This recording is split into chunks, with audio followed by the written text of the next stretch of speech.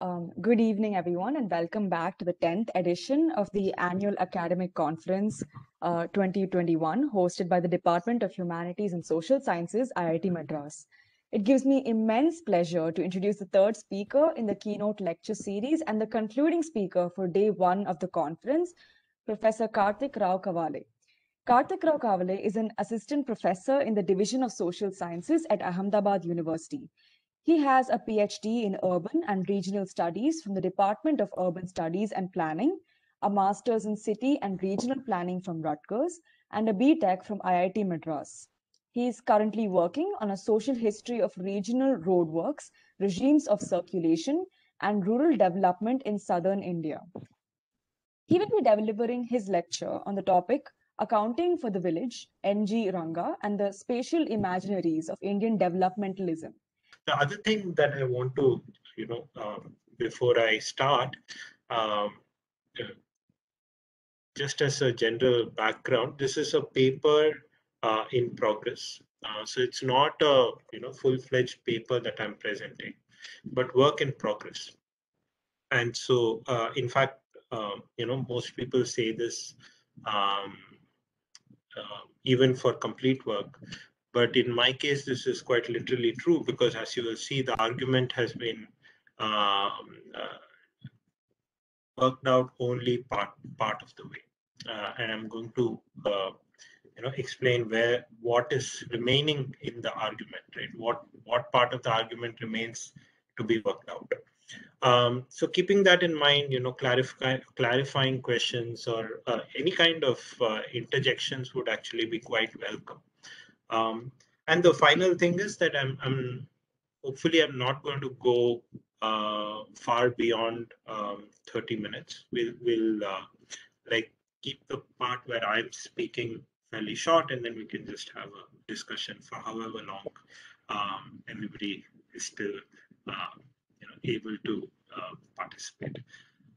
So let me begin. Now my paper is titled Accounting for the Village. And I'm using that, of course, in two senses. One, of course, is accounting as a form of knowledge production and how it was used at a particular point in history. And the second sense I'm using it in is how do you make sense of the village? Right? So I'm using it in those two senses.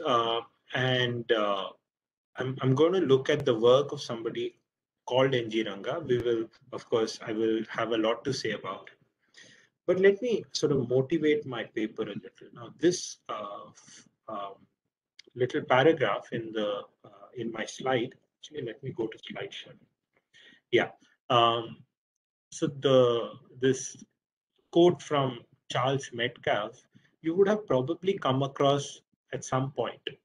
That village communities are little republics, and that they're kind of independent entities in India, and that dynasties may come and go, but the village community kind of remains as it is. It's not really affected by what's happening outside, and it doesn't really have too many connections with the outside world. Now, this was said by Charles Metcalfe, who was an important colonial administrator in India in the 19th century. And in fact, it's a common feature in colonial discourse on India. Common enough that Marx picked it up, John Stuart Mill picked it up, and many other 19th century thinkers about India, and even people who are not necessarily focusing on India, like Marx, kind of had this impression about the Indian village community. And the idea was that these village communities are supposed to be kind of independent, but, and this is an important but, as the modern exchange economy expands and goes further into the village, or it transgresses into the domain of the village community is likely to disintegrate, that it's not likely to survive this kind of invasion of outside market forces, right? And so this you can, Marx in fact has this article in the New York Times on India, and he says precisely this, that the colonial regime is sort of dragging the Indian village community from its, sedentary existence and into the modern economy. Of course, it's a very violent process, but ultimately it's progressive because, you're becoming a part of the capitalist world's economy. And so this is how the village community was thought about. The puzzle that I'm motivated by is that at some point in the 20th century, we started thinking about the village community differently. So if we now look at writings on the mid 20th century, that is just after independence, now it's obvious in all of those writings that there's still a lot of emphasis on the village community, right? Things like the village development program, right? That Nehru began. The model villages kind of projects, that Albert Mayer was responsible for. So these kinds of the community development project is what it was called. Um, they really did put the village community at the center of their project. This was also true of things like Vinoba Bhave's Bhudan and so on and so forth.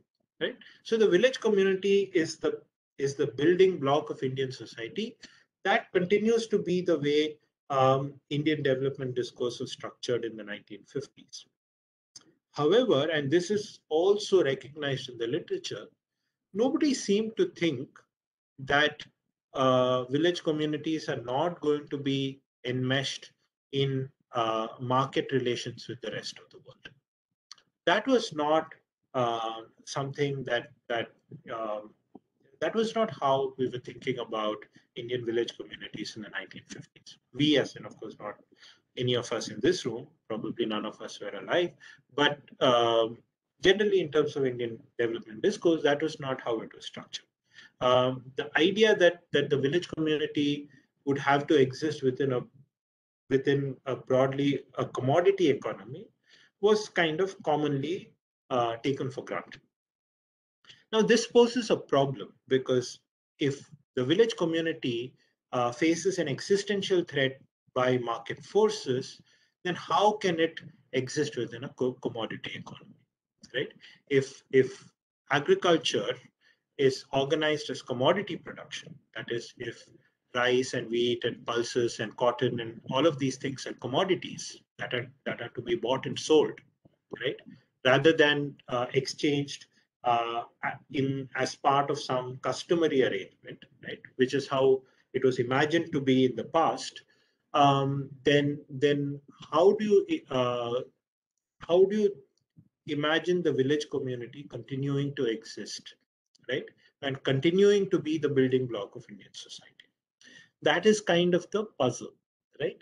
Um, and the same problem can also be extended to the category of the peasant, right? The Indian peasant or Kisan, as in political discourse, it was the Indian peasant was and continues to be referred to as Kisan or farmer, or in Tamil Nadu and in Karnataka, you would call him or her a Rayat, and so on, right?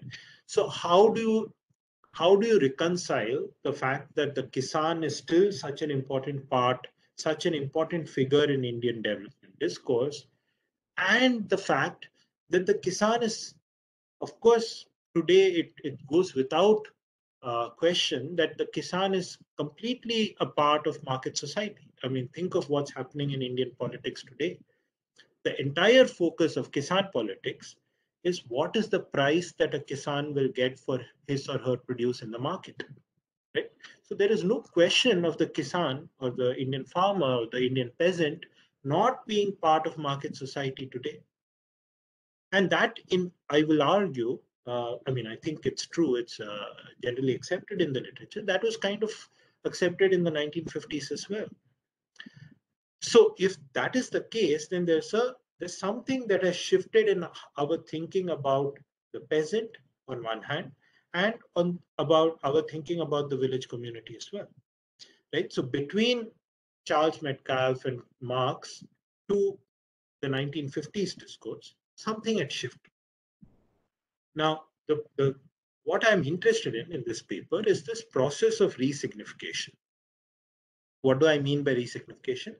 There are signifiers, right? The peasant household, the village community, these are signifiers, and their meaning has changed, right? Now, how did that happen? So that is kind of what this paper is really about. Now, I am referring to these conceptions of the village community and the peasant as spatial imaginaries. This needs a little bit of elaboration. What do I mean by spatial imaginaries? There's a lot of growing work in geography on spatial imaginaries. These are discursive and performative representations of space and place. I mean, why is it fair to call the representations that I just narrated earlier as spatial imaginaries? Well, I mean, it really sort of helps, it really shapes our thinking about how the village is positioned vis-a-vis all other places. Right? And that is why I would argue that these conceptions or representations of the village community should be thought of as spatial imaginaries. And what I'm asking is, how do spatial imaginaries change? And what is the relationship between the underlying spatial practice and changes in spatial imaginaries? Now, I'm going to say, just give you a sense of my theoretical framework.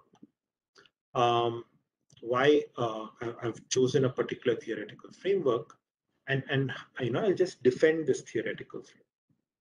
Right? Now, we can think of this process in terms of like 4 units of analysis. Right? What are we looking at when we study change and spatial imaginaries? What are the objects that we are analyzing? So on one hand, there are signifiers, right? So these are words that we use. These are symbols, right? So when we use the word village community, when we use the word kisan, peasant, these are signifiers. Now they have different meanings attached to them, but the thing is, there's no one-to-one relationship, right? And this is really at the heart of postmodernist discourse analysis. It really sort of focuses a lot on the slippage between the signifier and the signified. Right? So is the peasant a market actor, or is the peasant someone who produces for self-consumption? Now, in development discourse, you'll see both. Right? And what I'm arguing is that you see a shift. So there's a play of difference, right? The signifier and the signified don't necessarily have a one-to-one relationship. However, in Foucault, there's also a lot of focus on modes of knowledge production, because these if the first two, the signifier and the signified, together form a discursive terrain, right? Now, these discursive terrains in Foucault, especially, are seen as produced in relation to modes of knowledge production. Right? Without modes of knowledge production, you can't have these discursive terrains. And so Foucault talks a lot about how do you generate how are truths produced in society. So how is the truth that farmers are not earning enough, that farm incomes are going down? How is it produced? There are modes of knowledge production there, right? So in recent work on spatial imaginaries, there's a lot of focus on these three, Now, my sort of push here is to say that something is missing, and that really what is missing in the way spatial imaginaries are talked about um, is the ultimate the referent, right? What do these signifiers refer to? The politics of reference, for some reason, in post-structuralist discourse analysis, really gets short shrift. That is kind of my critique, and that's where I'm sort of that is my theoretical departure. What does the signifier refer to? So what are these actual village communities? What's happening inside them, right? What is the state of the actual village community, right? So the change in spatial imaginaries is often explained without understanding what is happening in what the changes in the actual material practice of, let's say, agriculture, right? Now, so to give you an example of that, if you look at the work of Benjamin Zachariah, who has written a book on sort of the discourses of the development discourses through which the nationalist movement was constituted in the early 20th century. Now, he talks about this, right? The fact that socialists and communists and conservatives and all these different kinds of um, actors within the nationalist movement, they constituted, they sort of they were operating on a common discursive terrain, right? And he uses the example of a village community, and he talks about how different actors are using the idea of the village community differently. But the fact is that they are operating on a single discursive terrain because they're using these signifiers, right? But they're putting them to different uses. Now, this in itself is not um, something that actors at the time didn't realize, right? So Gandhi in himself was in fact very bothered about this, and this is a phrase, this is a piece of dialogue that I caught because it was really relevant for my paper. Gandhi is complaining to N.G. Ranga, who is a follower, and we're going to talk more about Ranga in this paper. He says, people use my phrases to suit their own convenience. He's talking about students using the word satyagraha for their politics. And he said, what they're doing is not satyagraha. Ranga was a professor, and he's saying, your students, they're calling it satyagraha, but it's not satyagraha. But I'm using this little sentence for my own purpose again. The fact that even categories like the village community were used for different purposes. But what is lost out here is the fact that these different actors were also deeply engaged with. They were going and visiting and studying actually existing village communities, right? And there was this engagement with the empirical that is missed out in this way of explaining changes in spatial imaginary. I want to bring that into the conversation.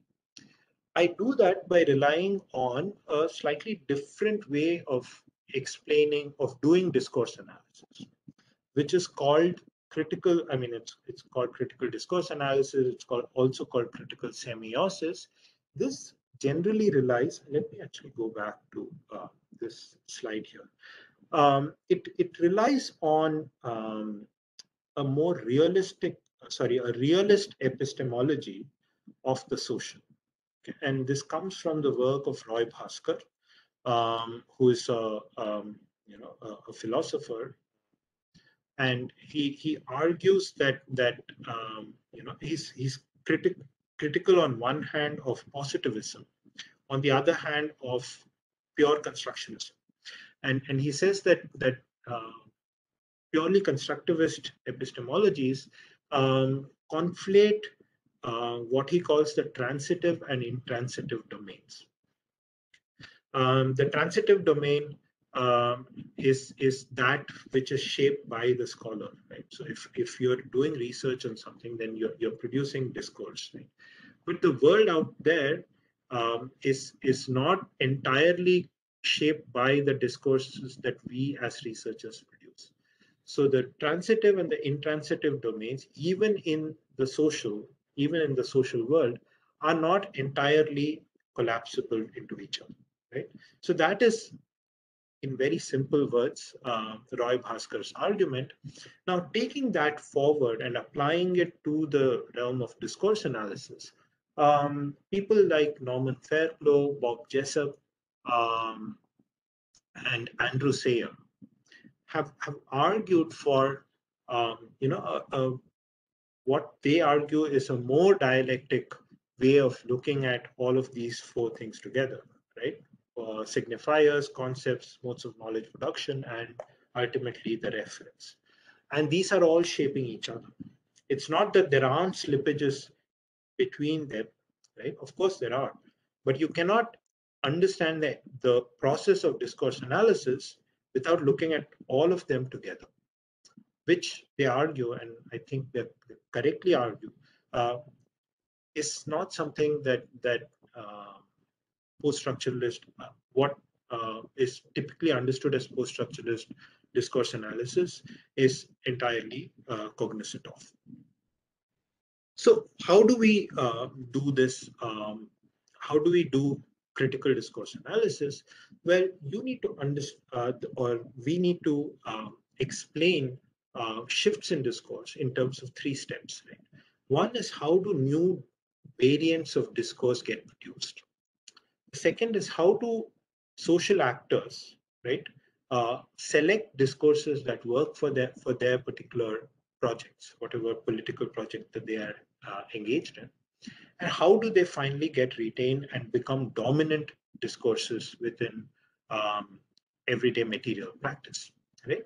So these are the steps that they argue that are needed to close the loop and to explain the process of the construction of discourse.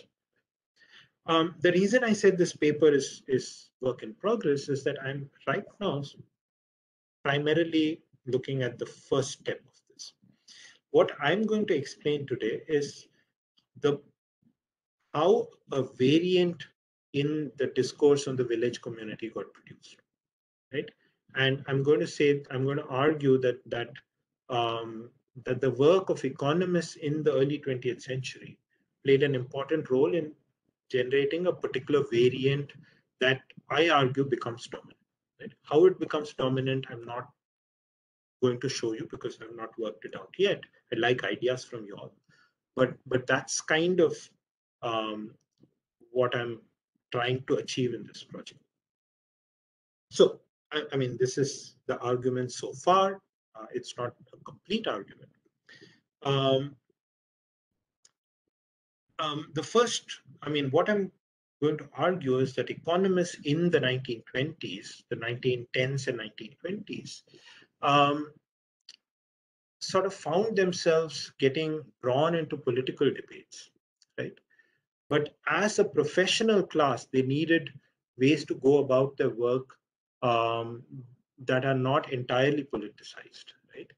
And so they developed new techniques of knowledge production that can cater to the political debates without getting entirely, um, you know, um, subsumed into these debates, right?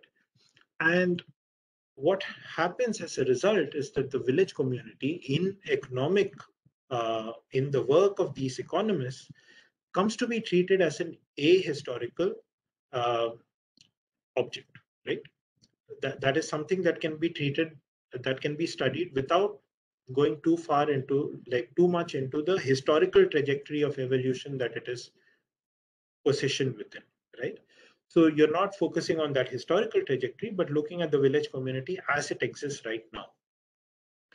And I argue that by avoiding this historicism, um, they are able to reconcile the village community with generalized commodity production. Right? So this is how this variant in development discourse comes into being. That's kind of what I'm arguing so far. Okay. And let me sort of elaborate. I'm just going to spend 5 minutes talking about two individuals. First, N.G. Ranga, and then another person, Gilbert Slater. So let me just give you a brief biographical account of Ranga. Now, and it's not going to be a linear narrative.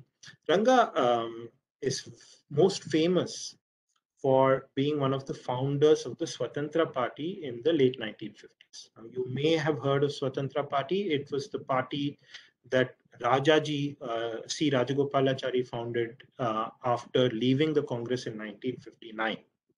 And Ranga was the general secretary of the party at the moment of its founding. Okay, so he's an important person in the politics of post-colonial India. He also is the leader of the parliamentary party of Swatantra in the third parliament, that is 1962 to 67. And in the late 1970s, he returns to the Congress. Okay, and I'm going to give you a sense of the context of this. He returns to the Congress and then spends another couple of decades as a party leader of the Congress, and he was also, very regularly elected to Parliament during all of this time. But I'm more focused on Ranga's prior political history, that is, in the period before independence. Now, Ranga starts off, he was born in a village called Neediprodu, in a peasant family. He was of the Nayaka caste, that is the Kamma of Andhra. And he was a big, his family was a big landed family, so they were pretty wealthy. Had a lot of land in this village, and this is like, in the Krishna Delta in Guntur district. So obviously, very fertile land. And so, they're fairly wealthy, relatively very wealthy. And so, and he was also very brilliant as a student. And so, generally the community, they were socially mobile, they were trying to be assertive. They wanted some of their children to become ICS officers. So Ranga at the age of 20 gets sent to Oxford. At Oxford, he goes and he comes under sort of the influence of the nationalist movement there. And he decides actually he doesn't want to become an ICS officer. Instead, he chooses to do a research degree called the BCL under the guidance of somebody called Gilbert Slater, who I'm going to talk about in just a little while. He comes back, he finishes this, he enrolls for this research degree, comes to India to do, field work, to do his research, and then produces a dissertation at Oxford under Slater's guidance, and then becomes a professor at Pachapas College in Madras, and later starts, then becomes a member of the Congress and becomes a member of the new parliament, not the legislative assembly, the Central Legislative Assembly in 1930. And after that, he becomes a very important peasant leader in coastal Andhra. He was one of the leaders of the All India Kisan Congress before it gets taken over by the communists. And so the fact that he was constantly in conflict with the communists from the late 1930s onwards, and that's why he becomes very strongly anti-communist going forward. And that kind of explains why in the 1950s he falls apart with Nehru, and that's why he then joins Rajaji in the Swatantra Party, which is kind of seen as a right-wing party, or at least a pro-market, pro-capital kind of party. So that's kind of his intellectual trajectory. What I'm focusing on is this period in the 1920s and early 1930s, where he's working as an economic researcher.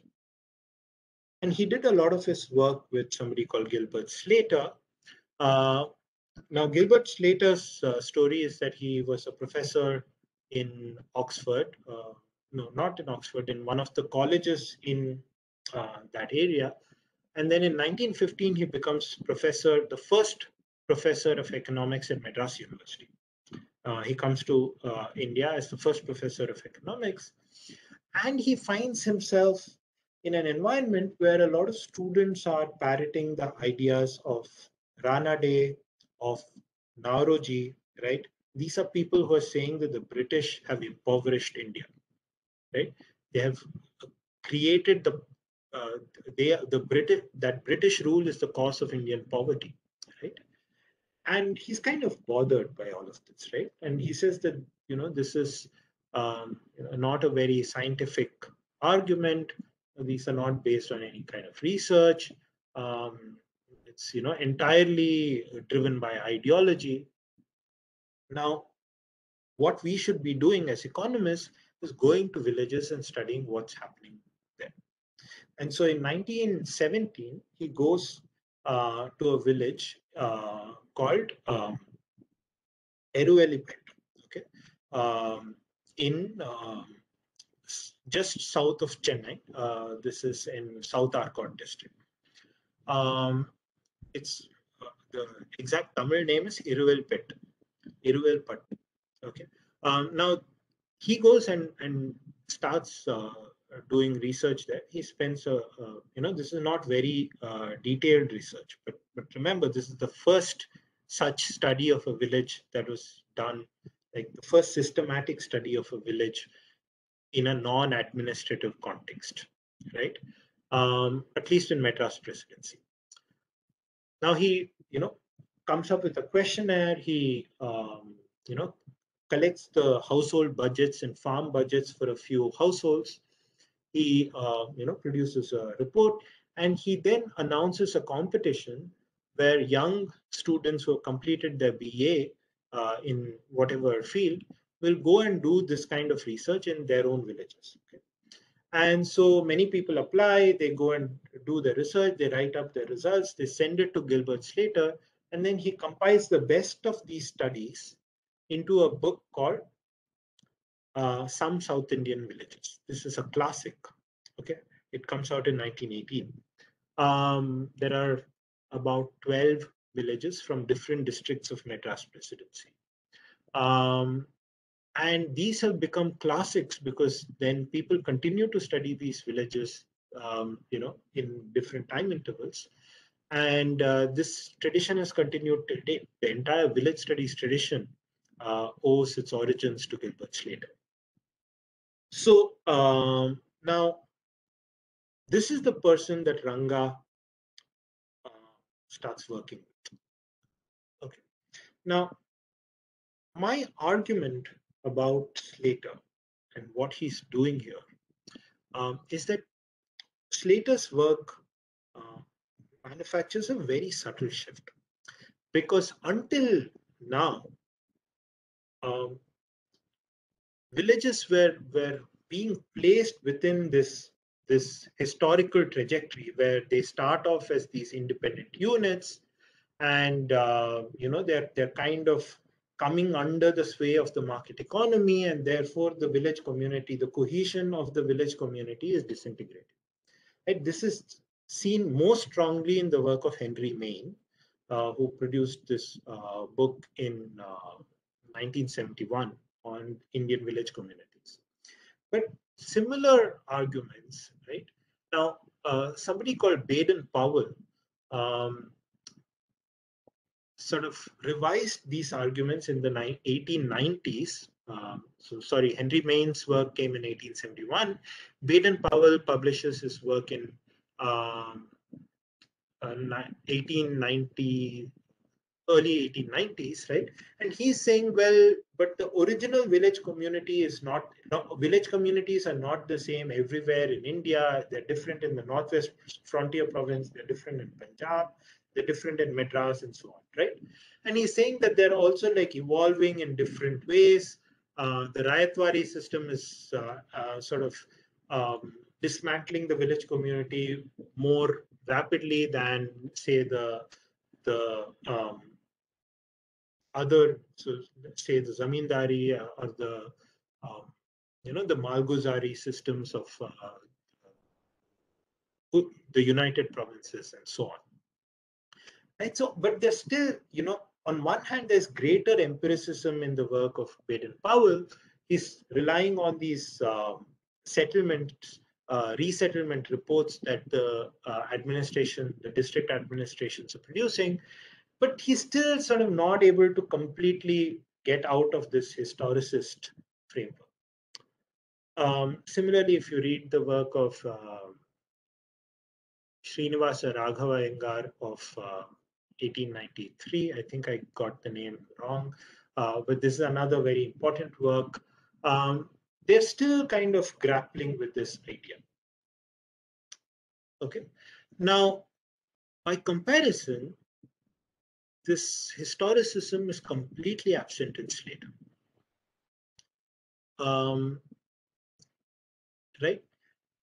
Now, on one hand, he's taking the village as the village community remains central to Slater's analysis because it is the unit of analysis. Right? He's taking it as a given that the village community, the village is the unit of analysis, and it is a given unit. He's taking the unit of analysis as given. Right? It is empiricist in that way. It is ahistorical because he's not placing this village in any historical trajectory.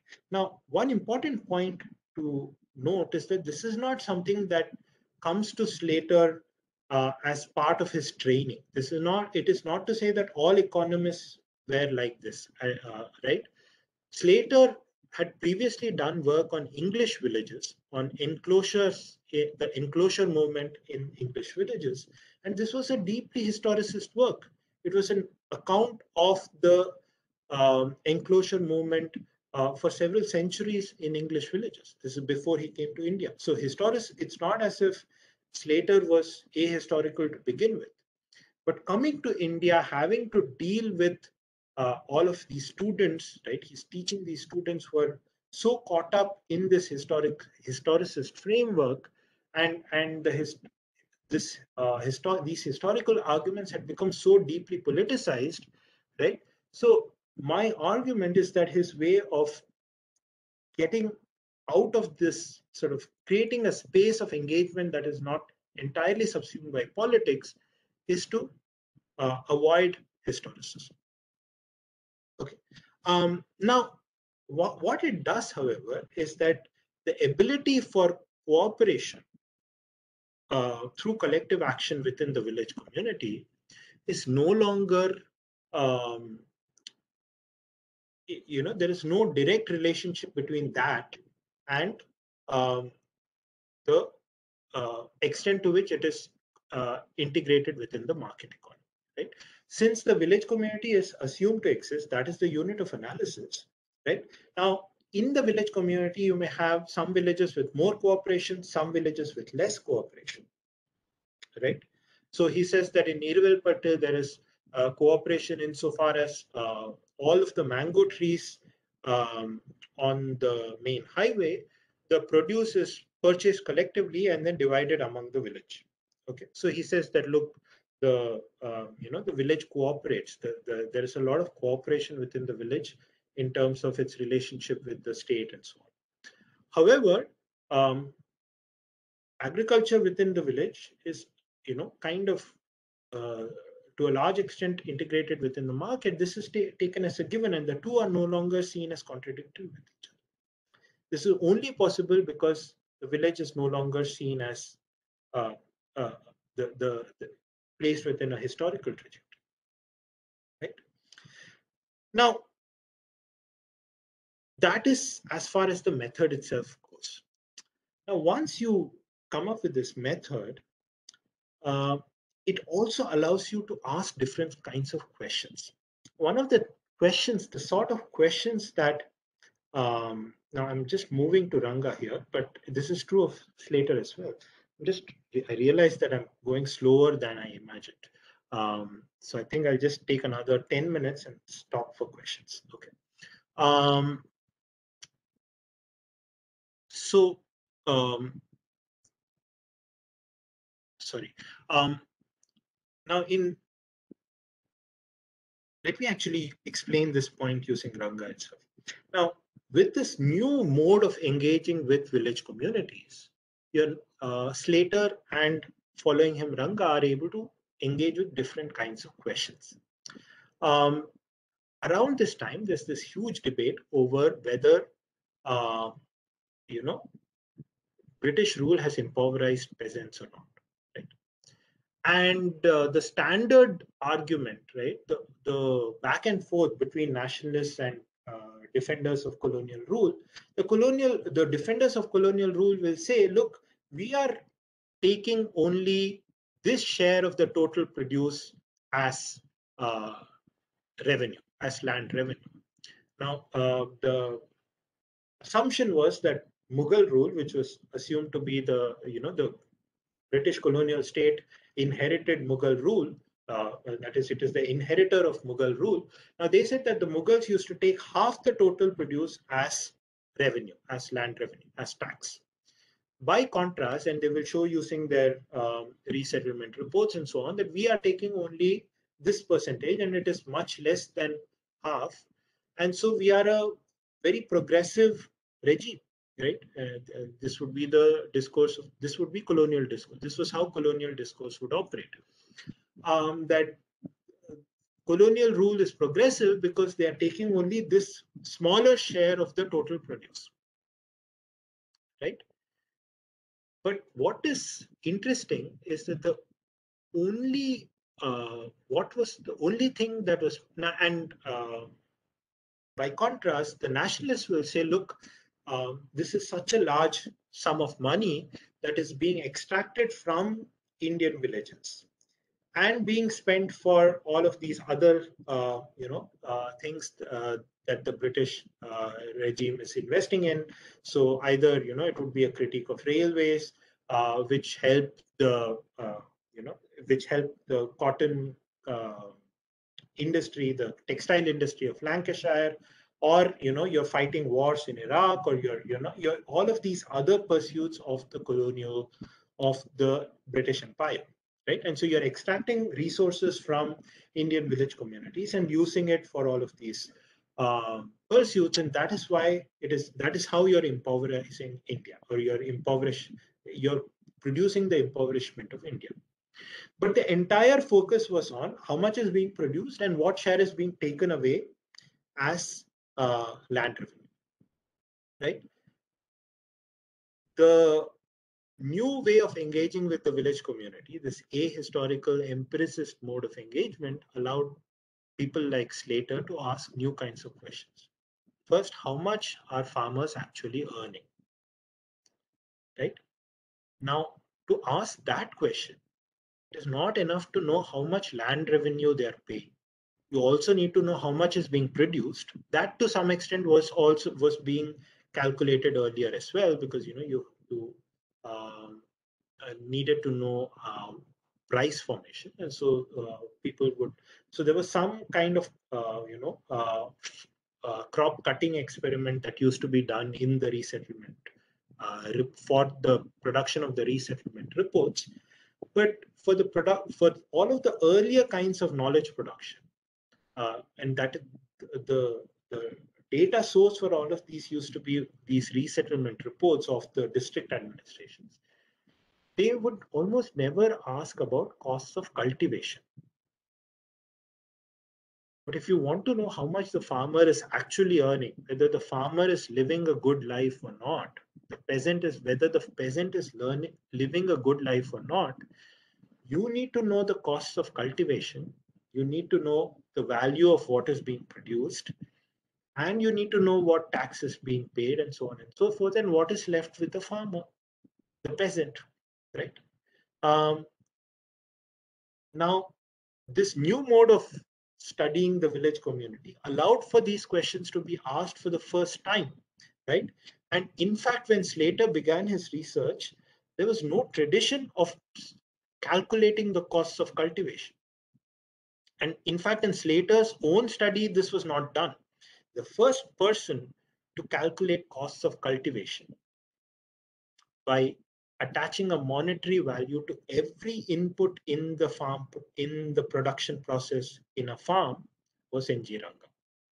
Ranga. I make this claim with slight trepidation because there might be others in other provinces, but certainly for Madras presidency, this is true. And Ranga did this with great, not with a lot of precision, because his samples, it's not like his sampling strategy was very foolproof or so on. But it was very comprehensive in the sense that he tried to attach a monetary value to every little input that goes into the production process in agriculture and allied activities like horticulture and so on, right? So animal husbandry. So this is a cattle budget. But similarly, you can see that he's also doing it for other agricultural activities, right? And in fact, he did this for handloom weaving as well. And he was so attentive to detail that, because like you all, anybody who's done field work knows that if you go and ask, say, a farmer, how much do you pay for fertilizer, what you're likely to get is a ballpark amount, right? And so Slater very admiringly writes in his memoirs of about Ranga. He says that Ranga was so attentive to detail that he would go and ask all of the people involved in the transaction, what was the cost of that input, right? So if he's talking to a farmer, then he and he asks what is the cost of manure, he would also go and ask somebody else from whom this particular farmer might have purchased manure. He would also ask the wife, he would also ask somebody else, and only once everything gets tallied did he then note that down as the cost of that input, right? So now what you have is that what this does actually, first, one thing that happened is that income became the evidence of a peasant's well-being, income measured in money terms. This itself, I argue, is somewhat novel, right? And this can't really be said of, let's say, Ramesh Chandra Dutt's, very pessimistic account of what's happening in village communities. This is written in the first decade of the 20th century. This is not really true of Ramesh Chandra Dutt, but it is true of Slater and Ranga, that income measured in money terms becomes evidence of a population's well-being. In order to generate data on income, you need data on costs of cultivation, which means you're now treating peasants as fully integrated into the commodity economy, even if they're not entirely actually integrated into the commodity economy, right? So at the level of the imaginary, peasants have become part of the commodity economy. Then what happens to the village community, right? What Ranga does, not in his dissertation work, which he did for Slater, but instead afterwards, when he became sort of more involved in politics and the Congress recruited him as a researcher for a survey of certain districts that were coming under resettlement in 1931, he goes and he looks at the household and farm budgets for every household in a certain set of villages, and he shows the extent of extraction, right? Now, this is very novel kind of evidence on the extent of surplus that is being extracted from the village. And he shows that, and he argues at least, that village communities where they're more cohesive, where they're able to prevent extractive relations with money lenders, with wholesalers, and with people from the towns, right? With the mercantile communities which are located in the town, there the extent of exploitation of surplus extraction from the village is less, which means that the cohesion of the village community is no longer like seen as autonomous because it is self-sufficient, but it becomes autonomous if it is able to resist or prevent exploitation, right? So the metric for the persistence of a village community is not self-sufficiency in Ranga anymore, but non-exploitation. This argument he's making even while claiming to be Gandhian. Whereas for Gandhi in Hind Swaraj, a village community is autonomous if it is self-sufficient, right? And so now you see the emergence of a heterodox variant of the discourse on a village community. Okay, I'm going to stop here. All I've shown going back is the emergence of a new variant. I'm not shown how this gets selected by other people and how it becomes the dominant discourse in the dominant strand of Indian development discourse. That is what I want to do, and that is what I'm going to rely on. For that, I'm going to rely on Ranga's career as a politician going into the 1930s and 1940s. I'll stop.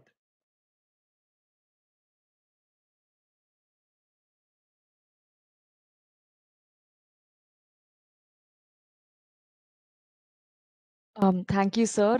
We will now be opening the floor to questions. Yes, Atriya, you can unmute and ask your question.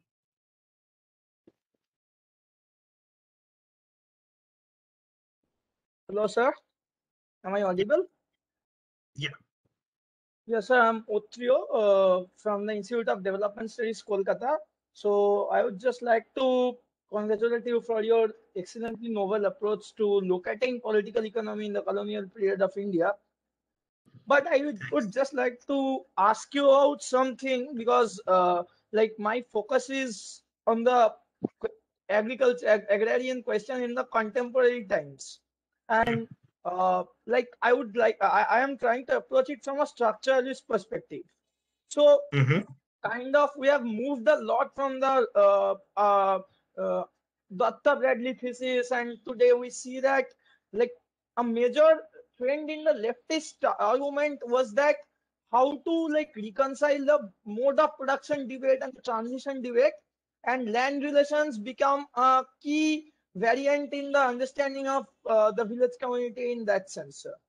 So we see Yeah. that so we see like movements like Tevaga, Telangana, Naxalbari, and today like things are happening.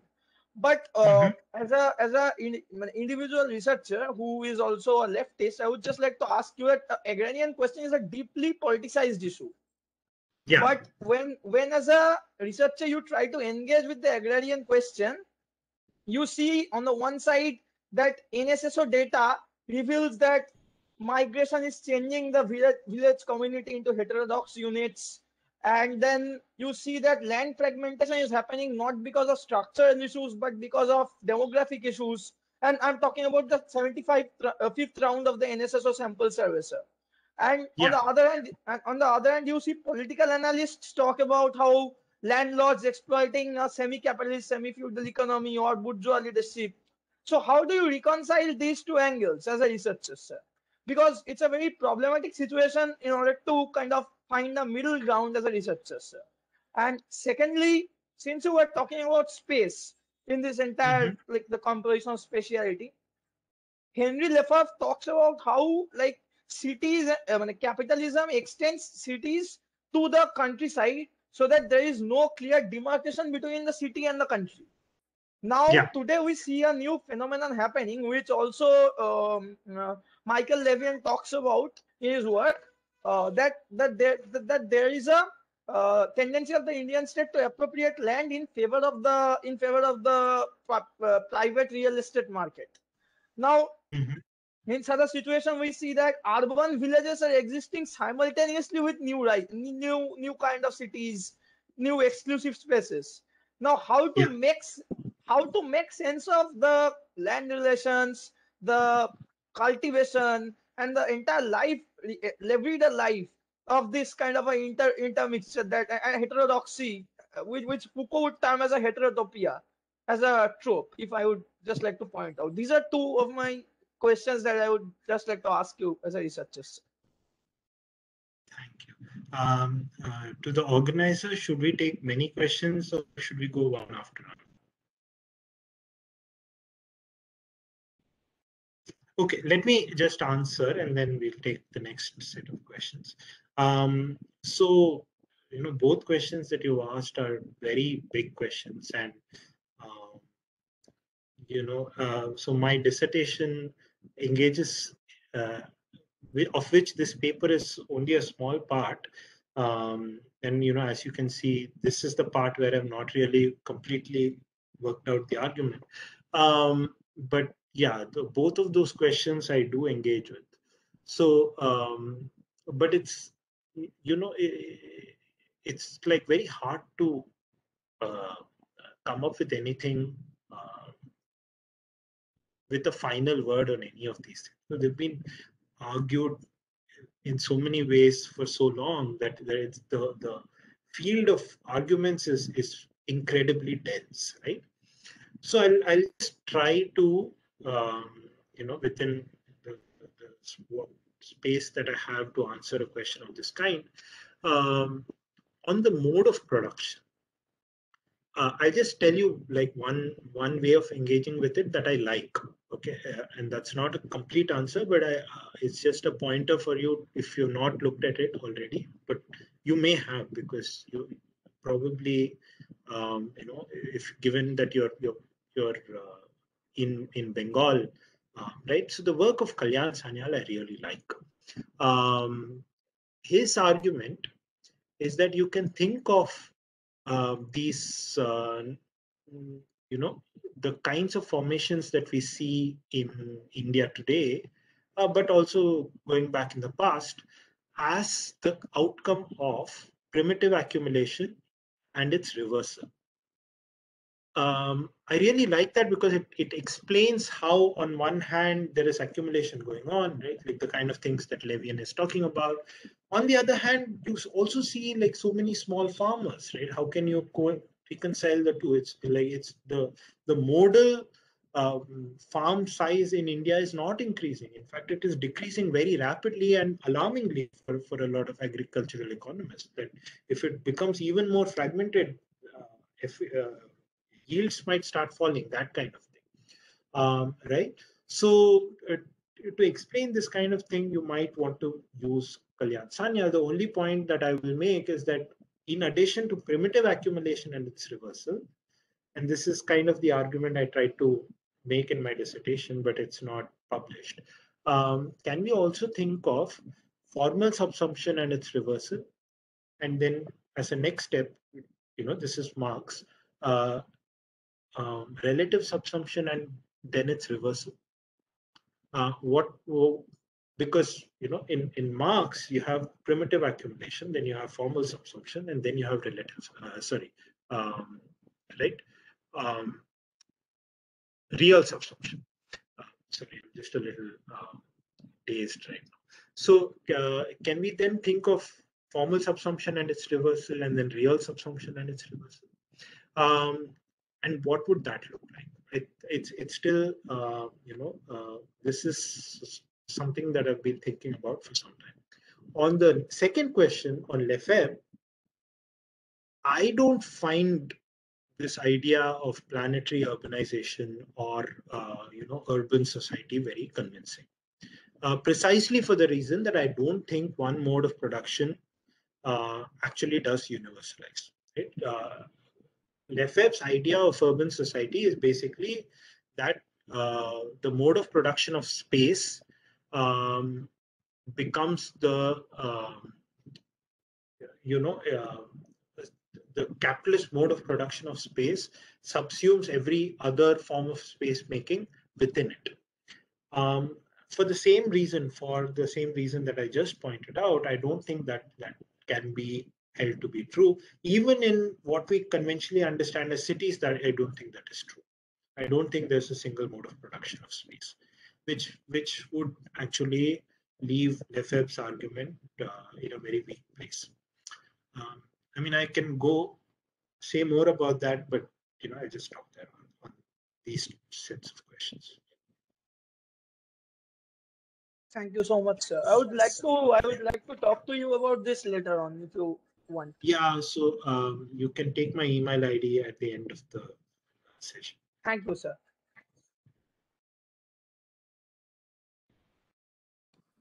Hi, Dr. Karthik. Am I audible? Yeah. Okay. So hi, I'm a fourth year student in the MA program in the department, and a big fan of your Patrick Geddes paper. And so I'll try to. Yes. And also the fact that you're also an alum of IIT Madras, and a lot of people do not know about that. That is true. That is true. Yeah. So I'm going to root maybe the question, because I'm theoretically interested in the difference of the political approaches that Geddes and even Indian nationalists were trying to, were advocating, and the sort of disjuncture over there, which ultimately did not lead to the success of Geddes, a Geddesian conception of planning. And so I was wondering whether in the post-colonial era, in this developmentalism that we're talking about right after independence, what sorts of notions of historical, because we're also talking about historicism, what sorts of notions of historical time do you see emerging in this post-colonial developmentalism narrative? It's an excellent question. So just for the audience and people who don't know about the Geddes paper, so Patrick Geddes is a town planner about whom I've done some research and published one paper. And in that paper, so Geddes was this, he argued, he's very famous for arguing against like whole scale, like very radical transformation of urban spaces. And he believed in cities as organisms, and he said that you should do you should make only small interventions, because just like in an organism, if there's one part of the body that's not functioning well, you'll try to intervene as little as possible just to solve that one little problem. But on the whole, you see the human body as a self-regulating system, right? So similarly, Geddes saw cities as self-regulating systems, and he argued that you shouldn't do only what he called conservative surgery. And in my paper, I argue that there's a certain conceptualization of historical time in that way of thinking about the city, and it's a continuous. He's operating in continuous time, whereas ways of thinking about time, historical time, are different in different contexts and different for different politics, right? And I argue that nationalist politics necessarily had a discontinuous way of thinking about time. Therefore, Geddes was not really, Geddes's ideas didn't really work for Indian nationalists. That is sort of the paper. Now, Jayad's question is, how do we understand conceptualizations of time going forward? Now, I have showed in this paper is, so by the way, Gilbert Slater and Geddes were collaborators. They write a paper, write a book together, a short book on how to understand the First World War. Right? They're both in India at this time, and they're collaborating to understand the First World War. I forget the title of the book, unfortunately. But this, in Slater also you see this. He's kind of setting aside these, because he sees that historicism and ways of thinking about the village community in time aren't really conducive for like a active engagement with people who are not of the same politics. Of course, Slater is kind of supportive of the colonial state, and he is working with students. These are students in Madras University. They're almost entirely supportive of the anti-colonial movement. And so, ahistoricism becomes his way to engage with this audience. Now, the thing is that it works only to an extent. And so in Ranga, you see now, like going, in subsequent decades, you see the return of historicism, in a sense. And ultimately, because the nationalist movement had a conception of discontinuous change. And Ranga was also, and then Ranga also gets caught up in this, coming up with peasant histories. And he says, well, I'm going to write a history of the peasant kingdom of, he calls this thing the Vijayanagara as a peasant kingdom because it was ruled by the Nayakas. and he said, I'm going to write a peasant history of the Vijayanagara and so on. And so he also gets caught up in this myth making and so on.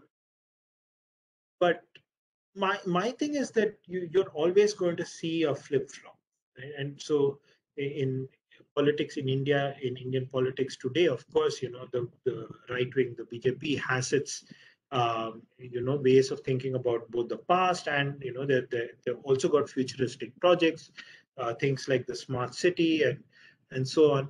So in a country like India, you're always going to have this deep desire for discontinuous change. You'll say, finally, our time has come. Now we have to make rapid advances. And but then, of course, then sometimes people will get realistic. They'll say, look, Bombay is not going to become Shanghai. Let's make small changes. Let's be realistic. But that the desire for becoming Shanghai is not going to go away, or London or New York or whatever your desired goal is. And so constantly, I think politics will have to constantly on one hand be rooted in reality, which is kind of what we can take from Geddes, but also engage with that desire for rapid change, and also desire for going back to some pure past, uncorrupted past, where we were not exploited and we were not enslaved by some foreign ruler. And again, whether that uncorrupted pure past can be a pre-Islamic past, as the BJP would like it. It can be a Buddhist past for Ambedkar. It can be, the like an Islamic golden age for Muslim politicians, and so on, right? But there's always going to be this desire for a past which you can't escape. And similarly, a desire for this glorious future, also like a rapid move to that future, also is going to be there. We have to, as researchers and as in the public sphere, we have to engage with that desire. Trying to just push it aside will work for a while, but not forever. I don't know if that's a satisfactory answer, but that's kind of how I feel. Thanks a lot. I have one more point to offer, but I mean, I'll No, you can. give an opportunity to other people if they want to ask questions.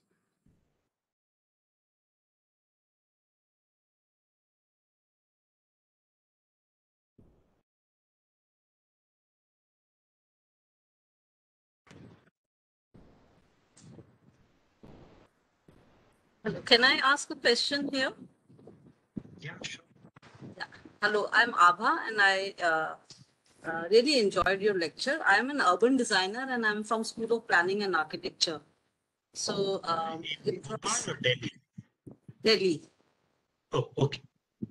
Nice. And it was really very enlightening lecture, because rural economy and rural community I'm not really very conversant with, but to understand that there is so much of dynamics and so much of work that has been done and is being done right now on how things are changing and how different aspects of it are being studied by researchers. It was really a great session for me. There are two things that I found very similar to how we look at urban societies. The first one was when you talked about to understand your topic, when you talked about the signifier, the signified modes of knowledge and referral. I feel that, with the same perspective, you can see lots of urban communities working, because, you always have these four things where there is a set of people who are engaging with another set of people. So they are signifier and signified, and what they are, exchanging is the mode of knowledge, and, how one looks at that mode of knowledge probably becomes the referral. So that kind of a framework can actually be used for urban communities also. It's not like, is it, do you think Yeah, that it no, is? yeah, I mean, it's a general description of how semiosis happens. That is, how discourses get produced in any Yeah, context, right? Urban, in any, rural, India, yeah, yeah, US, everywhere. I mean, this yeah. is it's drawn from the.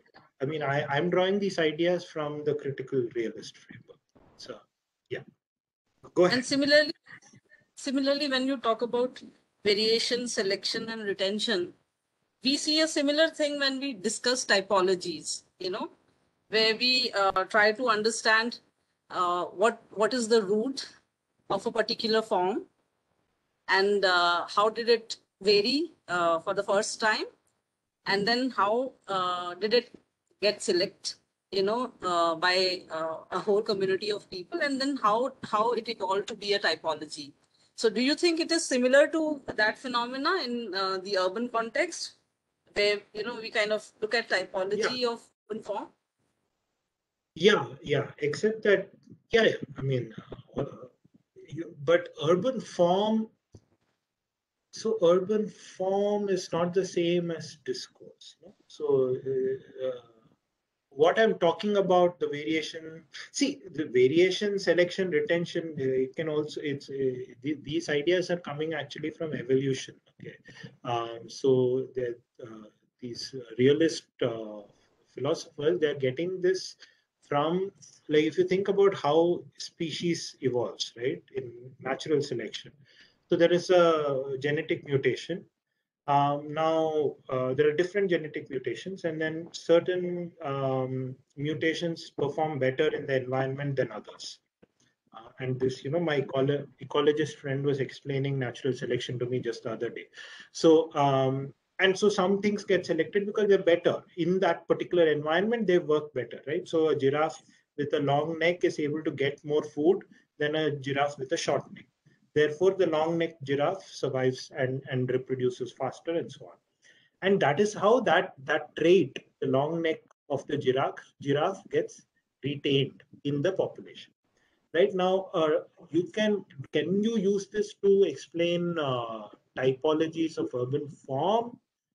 The mechanisms are different, right? So the mechanisms for discourse, for instance, right? Like, why do certain people select a particular discourse, and you choose to use it?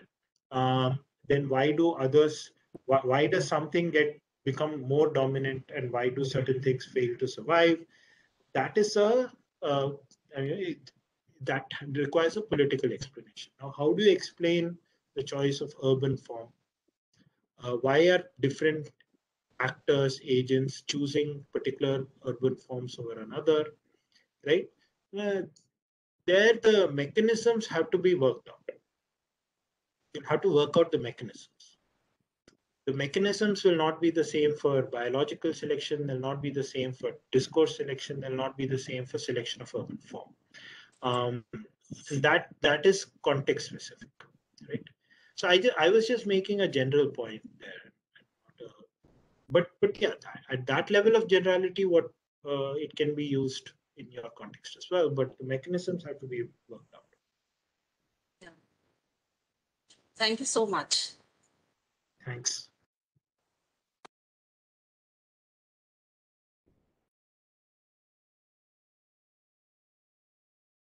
Jayant, I mean, you said you had another point, but since nobody else has anything to say.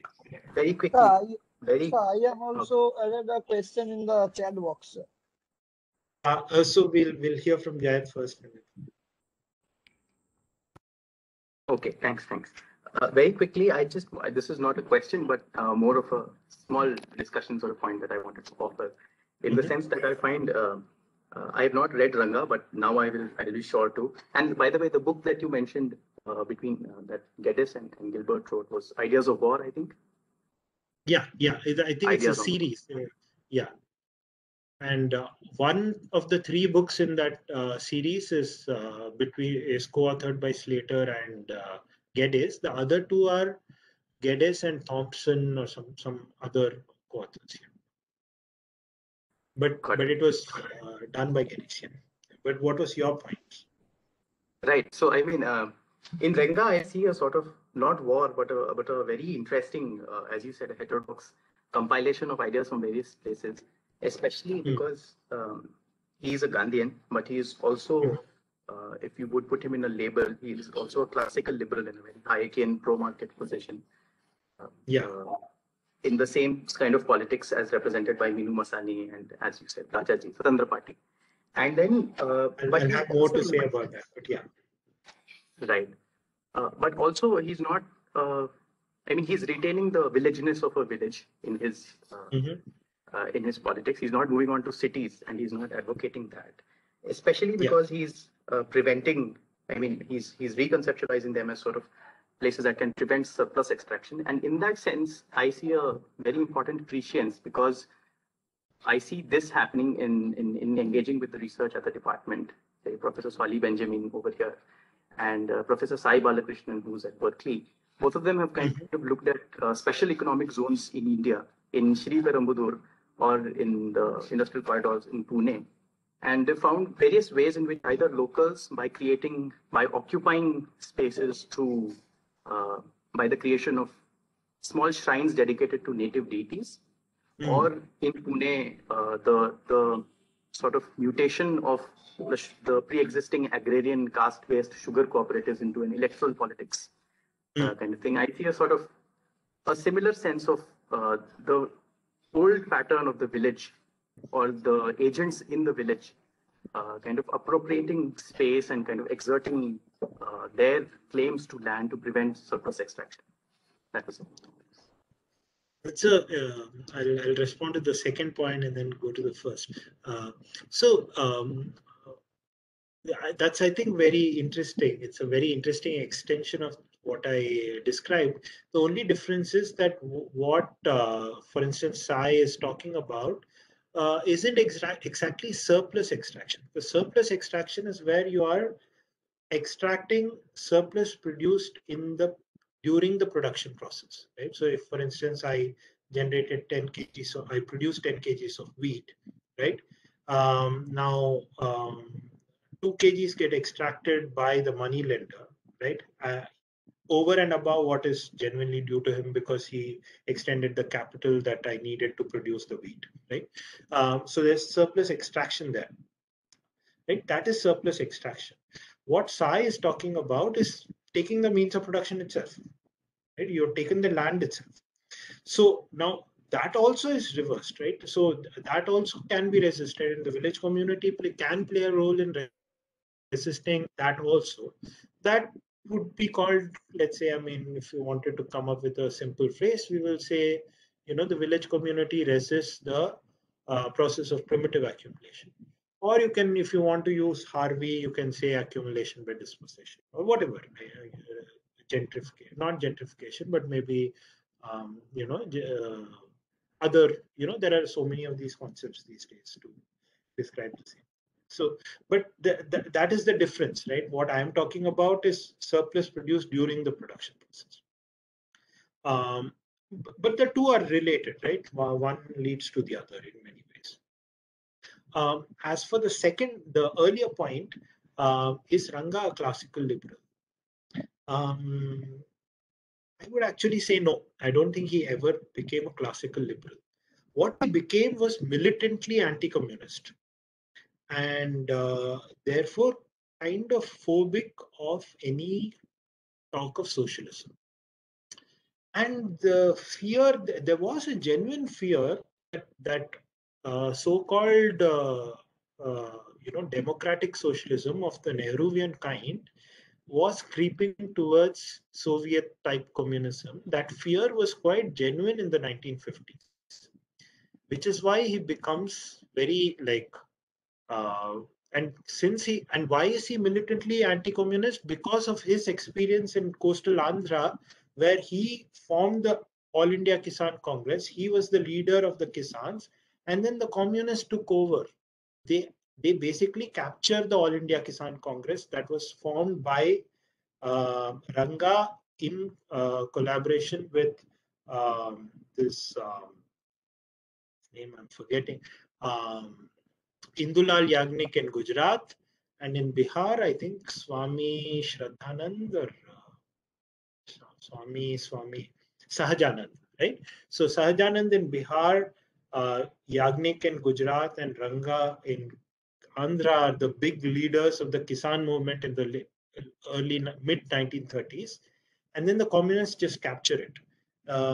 Initially, the Sahajanand is willing to work with them, but the other two remain staunchly anti-communist. And because they are, thrown out of the Congress, of the Kisan Congress, Ranga becomes very, militantly anti-communist.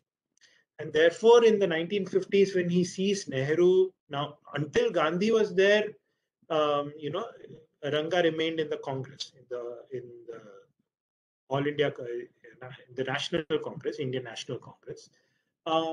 But after Gandhi's death, and Patel's death, he sees this, the slow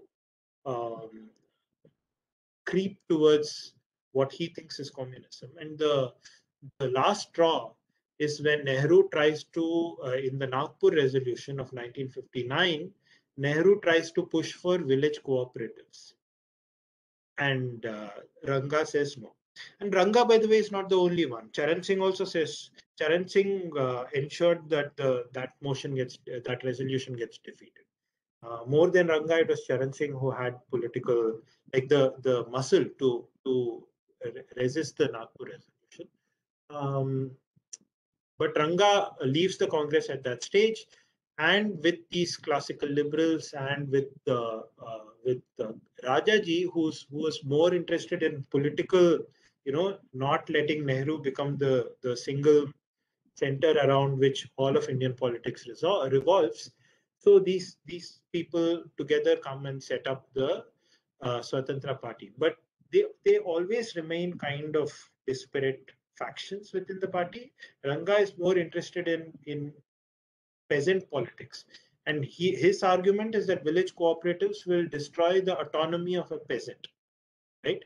That though the Gandhians, so Vinoba Bhave falls in line and says that village cooperatives are what Gandhi called Gram Swaraj, and Ranga says no, that is not Gram Swaraj. Gram Swaraj means the village community remains cohesive, but the peasants' autonomy also is how the village community, and this is traditionally true of Andhra villages, that the peasant was never like part of one cooperative which collectively cultivates the land, right?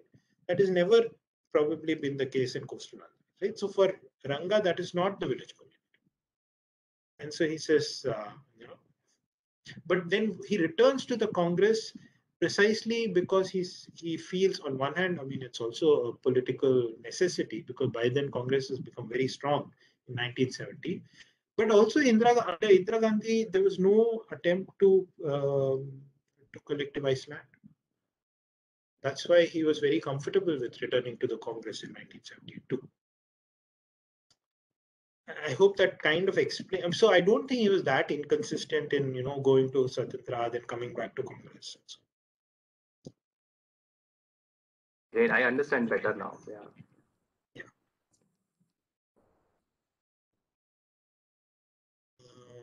I will.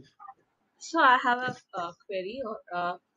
Do you see any extension of NG Ranga's ideas in the current bureaucracy, say at least in South Indian governments, say in Andhra or in Tamil Nadu? Like, say, with respect to specifically related to land administration departments or say the rural development departments, at least the state development schemes. I mean, the work that I presented, the Ranga's work that I was talking about, I think this is where there's a very important committee of the central government called CACP, Committee of Agricultural Costs and Prices, which, the reports of the CACP reports, farmers' unions in India look at very closely because it is bread and butter for them. Now, the methodologies of the methodology of the CACP is, if you look at the intellectual origins of that kind of work, it you can locate it in people like Ranga, what they were doing in the 1920s. What the the land administration does, they don't. So they collect information on output and acreage. So the kind of data that they collect is actually more similar to the data that you will see in resettlement reports, which is why India's agricultural statistics are actually pretty bad. We've not changed the way, like what these, especially the revenue departments in India have been doing the same thing for like 100 years now. It's a scandal, the fact that they've not changed anything at all. So a lot of these new techniques are not, they are probably more likely to be employed by, say, NSS, or, what, of course, NSS does today, which Ranga didn't do, is proper sampling. But in terms of the kinds of questionnaires that they ask and so on, that's where you will find it. NSS and CACP and, all of these economic research committees that the government of India has, or even some state governments probably have.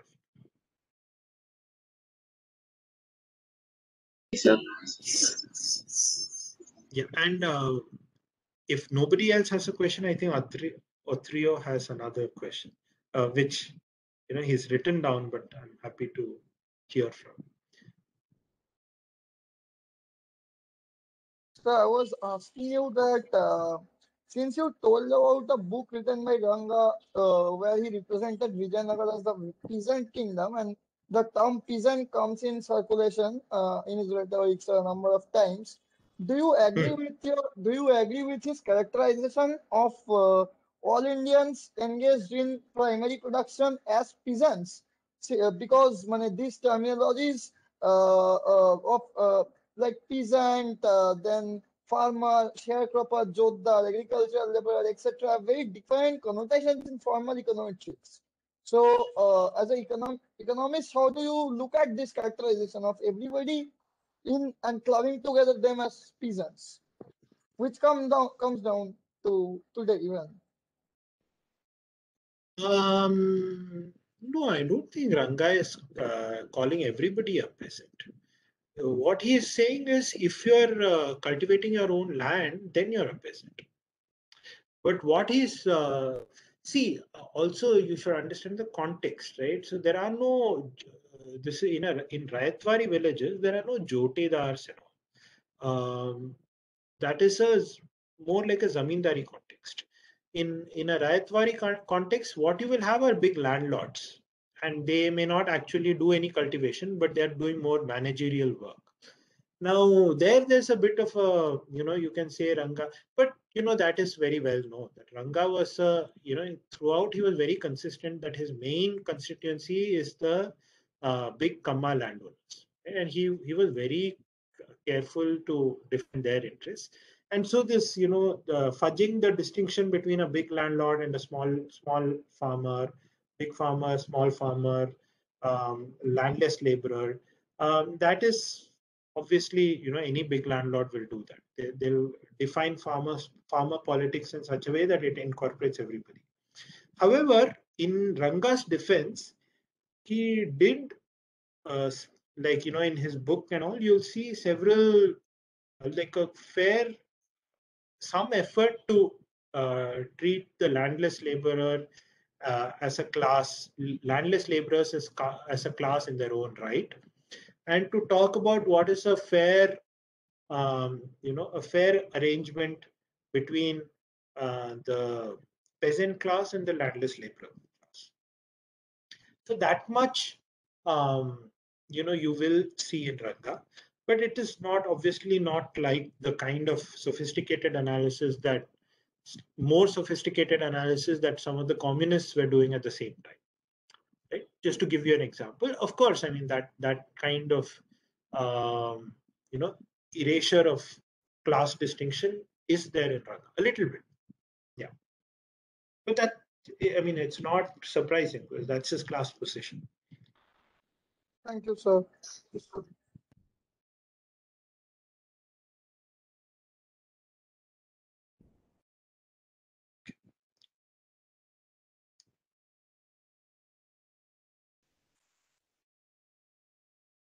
All right. With that, we bring to close day one of the 10th edition of the Annual Academic Conference 2021, hosted by the Department of Humanities and Social Sciences, IIT Madras. We are extremely grateful to Professor Karthik Rao-Cavale for his esteemed presence this evening and for that insightful lecture. We hope to host you again in the future editions of our conference.